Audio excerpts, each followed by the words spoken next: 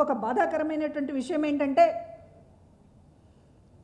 అమరావతి స్థాయిలో చంద్రబాబు నాయుడు గారు ఎప్పుడో పరువు పోగొట్టారు. మన పరువుని ఒక ఆక్రమించుకున్నటువంటి ఇంటిలో, ఒక నదిని ఆక్రమించుకున్నటువంటి ఇంటిలో నివాసం ఉండి ఒక ముఖ్యమంత్రిగా అమరావతి పరువుని ఎప్పుడో గంగలో కలిపారు. ప్రత్యేక హోదా మాకు అవసరం లేదు అని చెప్పి ఒక రాష్ట్రం తరపున పోరాడాల్సినటువంటి ముఖ్యమంత్రి అయ్యుండి కేంద్రం దగ్గర లొంగిపోయినప్పుడే జాతీయ స్థాయిలో ఆంధ్రుల పరువును పోగొట్టారు. ఇప్పుడు తాజాగా అంతర్జాతీయ స్థాయిలో కూడా తెలుగు వాళ్ళ పరువును పోగొట్టడానికి ఇవాళ ముఖ్యమంత్రి కారణం అవడం అనేటటువంటిది ఆందోళన కలిగిస్తున్నటువంటి విషయం, చాలా బాధ కలిగిస్తున్నటువంటి విషయం.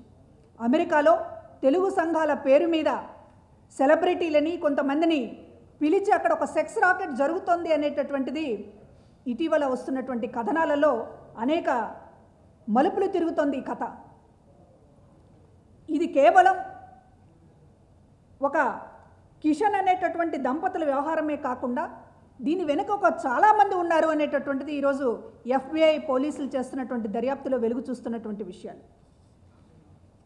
ఇంకా చెప్పాలంటే ప్రముఖంగా చంద్రబాబు నాయుడు గారికి అత్యంత సన్నిహితుడు, అదేవిధంగా తానా ప్రస్తుత అధ్యక్షుడు వేమన సతీష్ అనేటటువంటి ఇతన్ని ఇప్పటికే FBI 4-5 సార్లు పిలిచి విచారించింది అనేటటువంటిది వార్తలు వస్తూ ఉన్నాయి.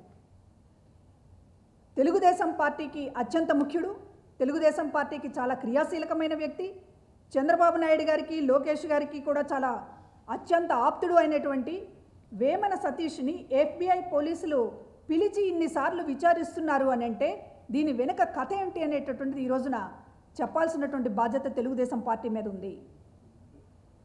అదేవిధంగా కోమటి జయరాం అనే అతన్ని నార్త్ అమెరికాకు సంబంధించినటువంటి ఏపీ ప్రతినిధిగా ప్రభుత్వం నియమించింది. ఏపీ ప్రభుత్వ ప్రతినిధి ఏ దేశంలోనూ లేదు, కానీ నార్త్ అమెరికాకు మాత్రం ఒక ప్రభుత్వం తరపున ప్రతినిధిగా ఈ కోమటి జయరాం అన్న అతన్ని నియమించడం, దాన్ని ఎక్స్టెండ్ చేయడం కూడా జరిగింది. 2017తో అయిపోయింది ఆయన పీరియడ్, మళ్ళీ ఎక్స్టెండ్ చేస్తూ కూడా జీవో ఇచ్చినటువంటి పరిస్థితి. మరి ఈ నార్త్ అమెరికాలోనే ఇవాళ ఇంత పెద్ద సెక్స్ రాకెట్ స్కామ్ అనేటటువంటిది బయటకు వస్తుంటే ఈ ప్రభుత్వ ప్రతినిధి ఏం చేస్తున్నాడని చెప్పడుగుతూ ఉన్నాం. ఏపీ ప్రభుత్వ ప్రతినిధులు ఉన్నది సెక్స్ రాకెట్లు నడిపించడానికా లేకపోతే ఇట్లాంటి విషయాలలో ఏపీ పరువుని కాపాడడానికా అని చెప్పడుగుతూ ఉన్నాం. ప్రభుత్వ ప్రతినిధిగా ఎందుకు నియమిస్తున్నారు మీరు? తెలుగు సంఘాల పేరుతోటి అడ్డగోలుగా ఈ రోజున అమెరికాలో ఇట్లాంటి వ్యవహారాలు జరుగుతున్నాయి అని అంటే అంతర్జాతీయ స్థాయిలో ఇవాళ ఏపీ పరువు పోవడానికి కారణమైనటువంటి ముఖ్యమంత్రిని ఎందుకు క్షమించాలో చెప్పండి ఎవరైనా కానీ. మీకు అత్యంత సన్నిహితులు అమెరికాలో ఉండి తానా పేరుతోనో మరొక దాని పేరుతోనో కార్యక్రమాలు నిర్వహిస్తూ ఇవాళ ఒక అతిపెద్ద సెక్స్ రాకెట్ అనేటటువంటిది అక్కడ నడుస్తోంది అన్నప్పుడు మిమ్మల్ని ఎందుకు బాధ్యుల్ని చేయకూడదు ముఖ్యమంత్రి గారని మేము అడుగుతూ ఉన్నాం. గతంలో విజయవాడలో కాల్మనీ సెక్స్ రాకెట్ అనేటటువంటిది బయటకు వచ్చినప్పుడు అనేక మంది మీ పార్టీకి సంబంధించినటువంటి ప్రముఖులే ఇందులో ఉన్నారు అని అంటే ఆ కేసును నీరుగార్చి 2 ఏళ్ల దాకా కనీసం ఛార్జ్షీట్ కూడా వేయకుండా చేసి ఆ రోజున మీ వాళ్ళని కాపాడారు. ఇవాళ కూడా అమెరికాలో ఉన్నటువంటి మీ వాళ్ళని కాపాడడానికి బుకాయిస్తే మీరు బుకాయించవచ్చు, కానీ ఇవాళ FBI పోలీసులు వేసినటువంటి ఛార్జ్షీట్ ఇది అమెరికాలో ఎంత పెద్ద, ఇది తెలియకుండా ఇది తెలుగు సంఘాలకి తెలియకుండా జరిగింది అని అంటే ఇది ఏ స్థాయి వ్యవహారం అనేటటువంటిది ఎవరికి అర్థం కావడం లేదని చెప్పి అడుగుతూ ఉన్నాం. ఇంత పెద్ద స్థాయిలో సెక్స్ రాకెట్ అనేటటువంటిది నడుస్తూ ఉంటే ఇందులో డీటెయిల్స్ కేవలం ఫోన్ కాల్స్ ఆధారంగా ఎప్పుడు ఎలా జరిగింది అనేటటువంటిది ఒక అతిపెద్ద వ్యవహారంగా కేవలం 1-2 సంఘటనలు కాదు, ఇదొక పెద్ద వ్యాపారంగా అమెరికాలో ఒక పచ్చి వ్యభిచార వ్యాపారం నడుస్తూ ఉన్నప్పుడు మీకు అత్యంతమైనటువంటి సన్నిహితులు ఆ సంఘాలను నడుపుతూ ఉన్నప్పుడు మీరు బాధ్యులు కారని, మీరు వాళ్ళని ప్రోత్సహించకుండా ఉన్నారని ఎవరైనా అనుకుంటారా అని అడుగుతూ ఉన్నాం. మిమ్మల్ని కాల్మని సీఎం అన్నందుకు కాల్ మనీ సీఎం కామ సీఎం అన్నందుకు మా ఎమ్మెల్యే రోజాని ఏడాది పాటు అసెంబ్లీ నుంచి సస్పెండ్ చేశారు. కానీ ఇవాళ ప్రతి తెలుగు మహిళ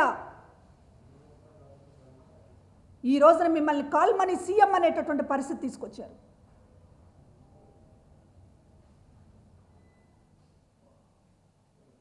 ఏపీ ప్రభుత్వ ప్రతినిధులుగా అమెరికాలో మీరు పెడుతున్నటువంటి మనుషులు, మీరు అత్యంత సన్నిహితంగా మెలుగుతూ అమెరికాలో ప్రోత్సహిస్తున్నటువంటి సంస్థల ముసుగులో ఇవాళ ఈ జరుగుతున్నటువంటి వ్యవహారాల మీద ఇవాళ మొత్తం కూడా నివ్వెరపోతోంది ఏపీనే. అంటే అసలే అనేక సమస్యల్లో ఉన్నాం మనం.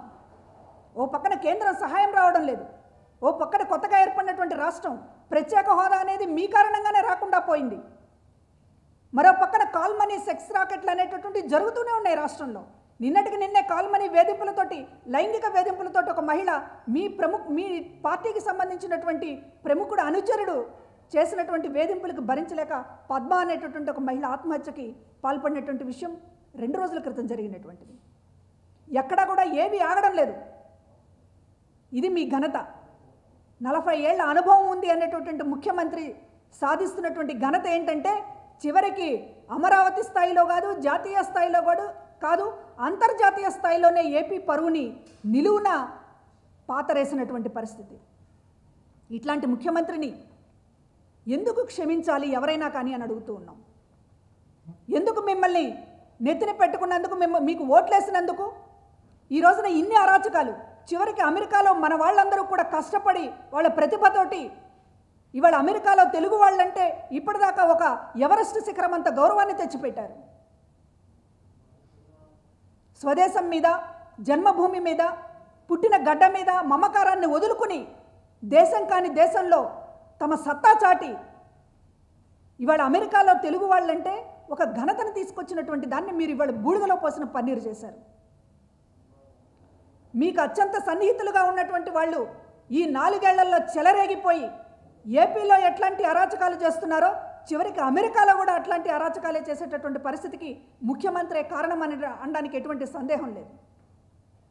కనుక ఇవాళ అత్యంత ప్రమాదకరమైనటువంటి పార్టీగా తెలుగుదేశం పార్టీని పరిగణించాల్సినటువంటి అవసరం ఉంది. ఏ రకంగా నువ్వు ఏపీకి నయా పైసా లాభం లేదు ఈ పార్టీ వల్ల. అన్ని రకాలుగా నిలువున ఏపీ ప్రజల్ని ముంచుతున్నటువంటి పార్టీ తెలుగుదేశం పార్టీ. భారతదేశంలోనూ గుర్తింపు లేకుండా చేశారు. అదేవిధంగా అంతర్జాతీయ స్థాయిలో కూడా ఉన్న పేరుని చెడగొట్టడానికి ఇవాళ తెలుగుదేశం పార్టీకి సంబంధించినటువంటి మనుషులు ఉపయోగపడుతూ ఉన్నారు.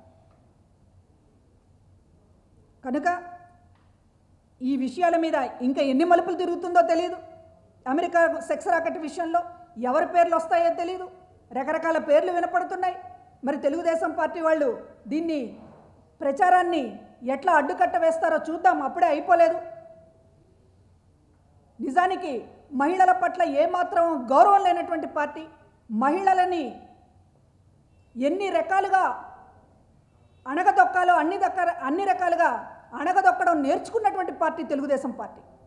ఇవాళ అందులో ఉన్నటువంటి ప్రముఖులు కాల్ మనీ సెక్స్ రాకెట్ విషయంలోనే మీరు స్పందించి ఉంటే ముఖ్యమంత్రిగా, ఆ రోజునే కనుక సమగ్రమైనటువంటి విచారణ జరిగి ఉంటే, ఆ కేసులో ఉన్నటువంటి ప్రముఖులందరినీ ఆ రోజే విజయవాడలో కఠినమైనటువంటి చర్యలకి, శిక్షలకి మీరు పాల్పడి ఉంటే మీ మీద కొంచెమైనా మహిళలకి గౌరవం పెరిగి ఉండేది.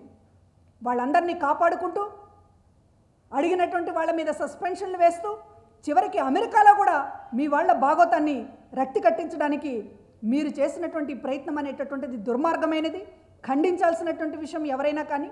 ఇటువంటి విషయాలని కూడా ఇప్పటికీ కూడా ఆ పార్టీ కప్పిపుచ్చుకోవాలని అనుకుంటే మాత్రం అది మహిళలు కాదు కదా, మనిషి అన్న వాళ్ళు ఎవరు కూడా ఎవరు కూడా ఇట్లాంటి పరిణామాల్ని ఆహ్వానించరు అనేటటువంటిది ఆ పార్టీ ఎంత తొందరగా తెలుసుకుంటే అంత మంచిది. Please subscribe new waves. ఇలాంటి మరిన్ని మంచి వీడియోలు కావాలని కోరుకుంటున్నారా? అయితే పక్కనే ఉన్న గంట సింబల్ను క్లిక్ చేయండి. అలాగే సబ్స్క్రైబ్ చేయండి.